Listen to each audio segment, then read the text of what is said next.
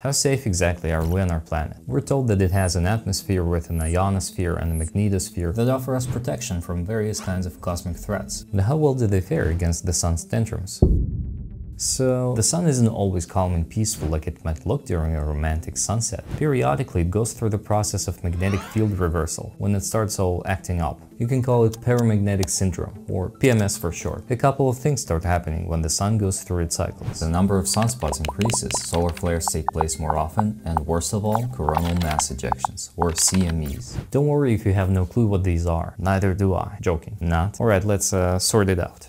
The sun is a gigantic ball of hot plasma that moves along a fairly chaotic magnetic field. Its magnetic field twists and tangles, creating loops that build up enormous amounts of energy. Sometimes these loops snap and produce intense bursts of electromagnetic radiation called solar flares. That radiation is very dangerous, but it doesn't really get past our atmosphere. The sun's convection is weakened in the regions where solar flares originate, making them cooler and dimmer, which is something we observe as sunspots. Our biggest problem is high amounts of charged particles ejected towards us as a consequence, which are called coronal mass ejections, or CMEs. That ejecta sometimes reaches Earth, where it meets our magnetosphere, which kind of walks it to the poles, where we can see it as mesmerizing glow in the sky, aka aurora. However, a strong enough CME might significantly disturb Earth's magnetic field, starting a geomagnetic storm. We know this can happen because it has happened before.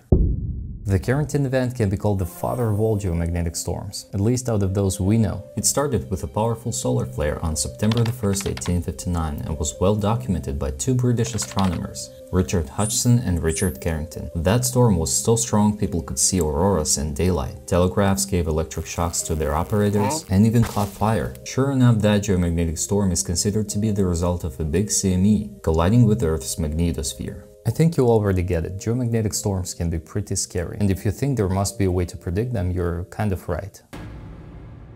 As you might already suspect, sunspots and solar flares are not totally random. They correlate with the reversal of the sun's magnetic field, when its north becomes south and south becomes north. At the beginning of the cycle, the sun is happy. Its magnetic field is well defined and there are little to no sunspots or solar flares. This part of the cycle is called solar minimum, which refers to the sun having minimal activity. Around the middle of the cycle, the sun's magnetic field adopts a less defined structure, and the appearance of sunspots and solar flares becomes more frequent. This is the phase of highest solar activity called solar maximum. Past this point, the sun calms down. The magnetic field settles with a reversed polarity and the cycle ends with a new solar minimum. The sun's cycles have an average duration of around 11 years, and they have been quite well documented since the 18th century, which puts us in cycle 25.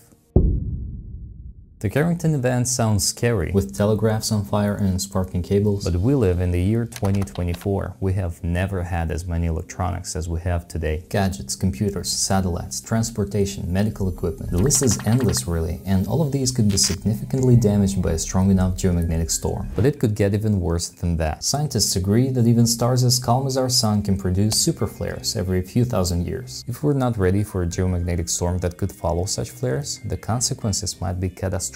Navigation, communications and power grids will be completely obliterated. Our civilization will be sent back to the Iron Age for decades, with a bonus package of famine, financial loss and complete chaos. Luckily, scientists keep an eye on the sun, and CMEs take about a day to reach Earth after a solar flare is observed. It's similar to how we hear a thunder, only after we see a lightning.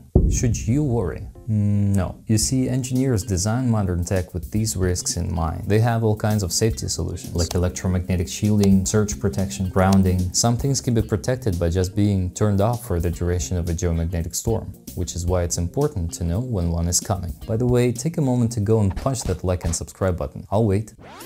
As you can see, the study of solar activity is quite important. Studying anything about the cosmos is important, to be honest. Our planet is like an oasis in an otherwise hostile environment, where all sorts of things can instantly kill us. Better not miss any bad signs. Bye-bye.